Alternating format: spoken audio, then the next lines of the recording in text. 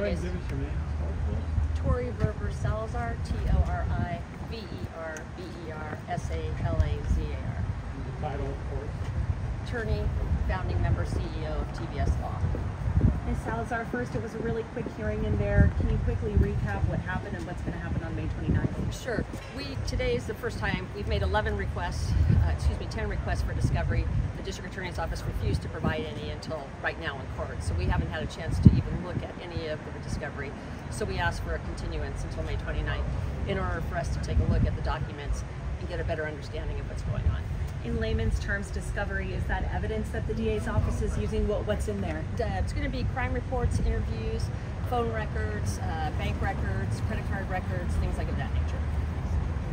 Until the 29th, will there be any sort of evidence or anything that you're garnering on your side to be prepared to respond? We've been overwhelmed and truly grateful for the number of whistleblowers who have come forward, from the District Attorney's Office to the Sheriff's Office to SUSD to county agencies, people coming forward to provide us with information and access to emails, text, about the amount of corruption that is going on and that is not being investigated. $7 million is missing. $7 million of money from our children at SUSD, and nobody's being held accountable for it. Based upon the evidence that we've received from the whistleblowers, it's a slam dunk case. There's no reason this case should not have been charged, and it's not. We have a district attorney who paid $267,000 to his political information officer for 8 months of work.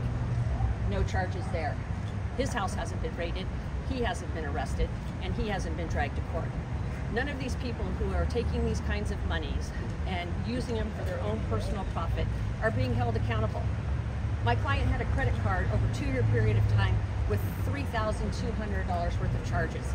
It's about $130 a month. Her counterpart, Cecilia Mendez, had nearly $12,000 during the same period of time. The Sheriff's Office has already exonerated her, cleared her of any wrongdoing. Doesn't seem right. So we're going to tackle it, and we're going to rid this town once and for all from corrupt individuals who are putting candidates forward, who are allowing their friends to profit off the taxpayers' money, off our school, off our children, and we're going to fight hard to shine a light on it. Do you say this to mean that your client is being used as a guinea pig in this case here? No, we're saying our client's being used because she's a whistleblower, bringing attention to people who have misappropriated funding in SUSD. She was the one that stood up and said enough is enough. Let's investigate these cases. Let's look at these bad actors. And she was told by the superintendent that she was too afraid to take these people on because they're too powerful. She was then harassed and bullied and targeted on this investigation.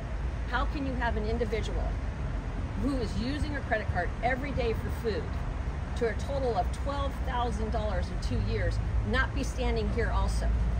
When you have a person who had $3,200 worth of charges is standing here because she had the courage to say, I want to see everybody's credit cards. I want to see what we're doing. I want to hold people accountable for misappropriation, for fraudulent acts.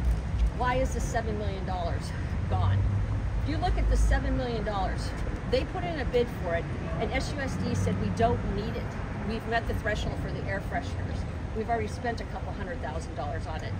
It was denied, which is the proper procedure for corrupt or to keep corruption out of organizations, is you have to go through this process. 3 times this company was denied,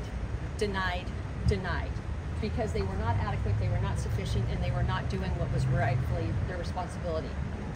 Then a third party intervenes, rewrites the whole request for funding, and somehow 4 out of these 5 board members vote yes.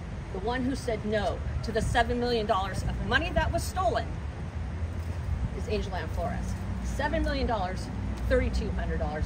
She's in court with 4 felonies. Does the civil claim timing coincide with how the charges were brought? Absolutely. We filed a civil claim against the district attorney and the sheriff's office for a violation, numerous violations of Angelann's right, and to uncover once and for all this corruption. A few days later, she's pulled over in a high-risk stop with multiple officers and dragged off to the sheriff's office. You should see the bruises on her hands from the injuries that she sustained for a $3,200 credit card over a 2-year period of time.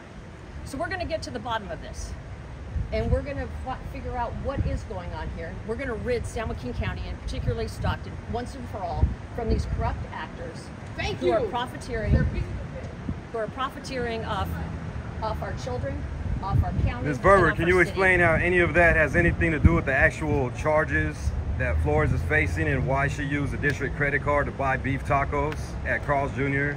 in Lathrop at 11:43 p.m. and several other charges, including Starbucks, gas station, despite there being a mileage policy with SUSD? Can you explain how this has anything to do with the actual charges? We look forward to answering those questions in a court of law. We have no discovery yet. So as of today, we just got this brief little packet, but we've been told there's quite a bit more coming. So we haven't even had a chance. But in court, we will answer every one of those questions for you. Anything else? Why do you believe that your client is the one being singled out by the district attorney's office, by the school district, in what you're calling massive fraud and corruption? Because the people that are involved are supporters of candidates. And they are people who get people elected so that this kind of fraud and corruption can occur. So we are working hard not only to hold, we're asking to hold everybody accountable. If you're going to bring charges for $3,200, you sure as heck better bring charges for $7 million. Take it from our children. Take it from our children. Our teachers are out there protesting because they don't get good pay. Our kids don't have technology in the classroom. That $7 million goes a heck of a lot further than $3,200. So we're going to fight. We're going to fight. We're going to shine a light on this. And we're going to ask, why doesn't the district attorney have to explain why he paid $267,000 over 8 months to his public information officer out of your and our pockets? Because it came out of the taxpayers. Why is he not in this court? Why is he not charged with multiple counts? Why are the people that took the $7 million, why are they not here? Why are they not being held accountable? We're here today, Angelann is here today to fight for SUSD, to fight for the kids, to get rid of the corruption, and to make sure that everybody has their day in court and everybody's treated equally and fair. That's it for us. Do you have any details on what the insurance fraud charges are for? Thank you, guys.